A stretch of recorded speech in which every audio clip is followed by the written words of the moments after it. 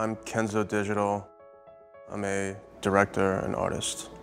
I'm really passionate about how technology and creativity merge. I'm a firm believer that different mediums are best for different kinds of storytelling. I've had the great fortune of collaborating with some of the biggest, music stars. I've had some really tremendous influences in my life that I think helped me pick kind of a independent or my own path. My grandfather's brother, my great uncle, I had the great fortune of growing up around him. He had this exhibit at the Whitney in the early or mid 80s, and I remember I walked into this foyer and all of a sudden I was immersed in this 360-degree room filled with hundreds of monitors and TV screens of various scales, and it was this cacophonous, mind-bending, insane experience. That to me really broadened my scope of thinking in terms of, what are the tools, what are an artist's tools?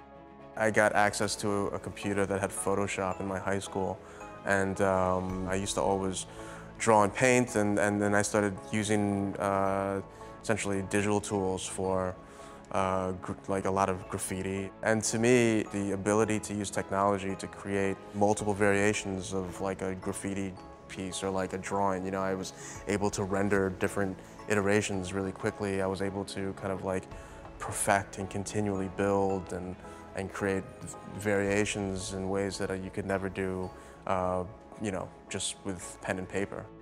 I think any creative process is about embracing chaos. It's more like surfing and less like sculpting. There's ebbs and flows of momentum, and it's about saving your strength when the momentum is working against you, and fully utilizing your strength when the momentum's working in your favor.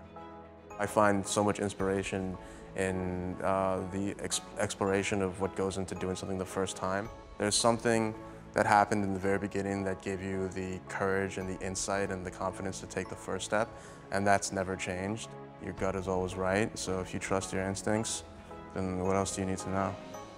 At National Geographic, we know there are no limits to where or what you can explore.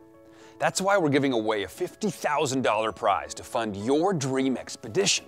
Visit expeditiongranted.com to learn more. What would you explore with $50,000?